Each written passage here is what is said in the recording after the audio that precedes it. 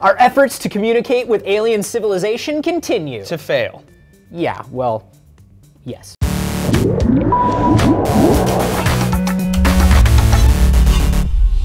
Hey everyone, welcome to DNews. I'm Anthony. I'm Trace. You've heard of SETI, right? The Search for Extraterrestrial Intelligence? It's this nonprofit organization that was started in 1984, and they are dedicated to sending radio transmissions into space to look for alien life. And also to listen for return transmissions. But you might know them for their more awesome screensaver. You can use it to analyze the radio waves. It also makes your computer run hotter than a toaster. So the other day on our blog, Ian O'Neill wrote about how SETI's been focusing their search lately. They've been using data from the Kepler Space Telescope to find out what exoplanets within range of their radio telescope in West Virginia are the ones that are most likely to support life. And the idea here is that they can point their radio telescope directly at those exoplanets and focus their efforts on places more likely to respond.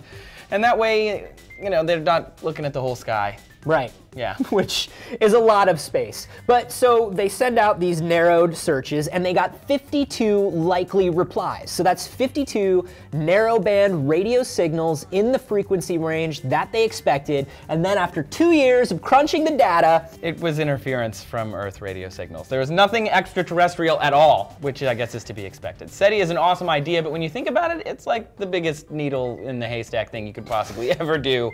And the odds of finding anything, even in a directed search like that, slim to none. I have always wondered why we are looking for radio signals at all. Like why we would expect an alien race, you know, even if they're as advanced or more advanced than we are, to use radio, because this would be a totally different world that evolved in a totally different way. Right. And we are taking a completely Earth-centric view in our search. And that's something that SETI is admitting to themselves now. They've said it in their findings, but what I've always wondered, in that same vein, what if they can see a different frequency than we can or hear it? Like they come here, we got Wi-Fi flying everywhere, and they're like, what the heck is all this stuff So we're around? just beaming noise and light pollution to them all the time. It's just like, hey jerks, here's a present from Earth. Totally, totally. I mean, I don't know, it feels like SETI might not even be the best way to search for life. Even if the screensaver does make my computer look like a Starship Bridge computer.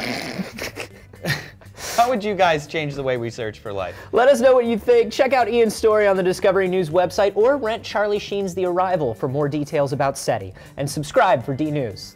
The aliens, their legs bend backwards. Like big flamingos. Like giant alien like flamingos. Evil flamingos.